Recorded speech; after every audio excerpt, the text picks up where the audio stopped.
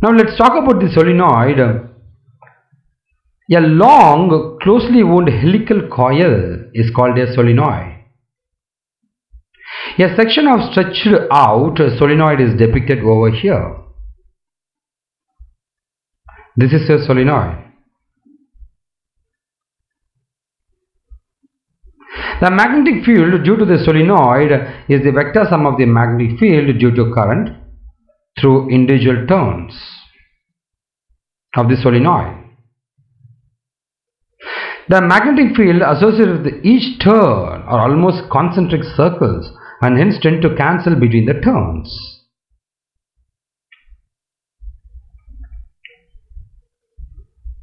At the interior midpoint, the field is strong, and along the axis of the solenoid, the field is parallel to the axis.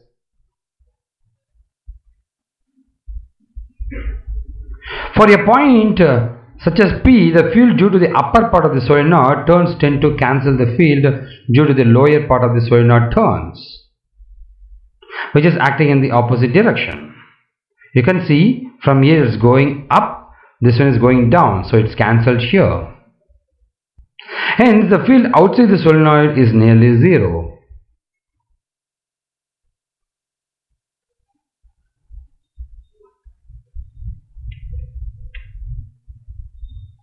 Now we'll talk about right hand palm rule.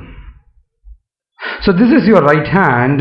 Based on the right hand palm rule, the coil is held in the right hand so that the fingers point to the direction of the current in the windings.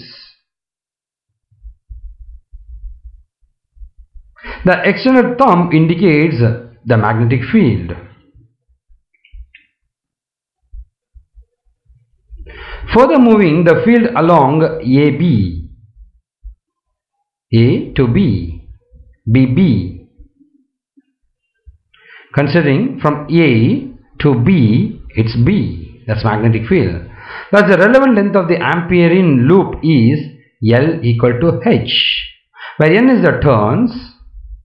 The total number of turns is N into H.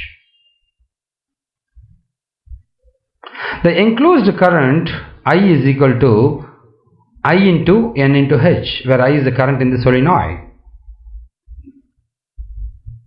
So based on ampere rule, BL is equal to mu naught into IE. So BH equal to mu naught into I into NH.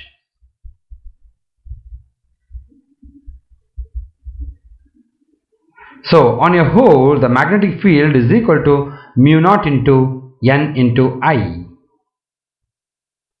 So BL is the low magnetic induction here, and BH is the high magnetic induction, and I is the enclosed current.